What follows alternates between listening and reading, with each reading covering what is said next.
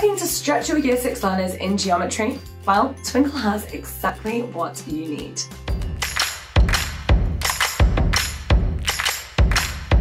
The drawing shapes reflected in 4 quadrants worksheets requires students to have knowledge of vertical and horizontal reflections in the Y and X axes. The worksheets come with 3 different versions: the 1-star, 2-star, and 3-star. As the sheets increase in difficulty, so do the complexity of the shapes children must reflect and draw. On each worksheet, children must reflect their shapes either on a square grid or a dotted grid.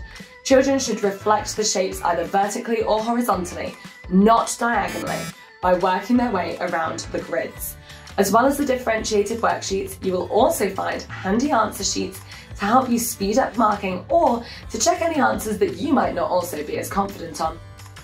Let us know how your children got on with these worksheets in the comments along with your star ratings, and in the meantime, don't forget to check out our other lovely geometry-based resources on the Twinkl website. See you next time.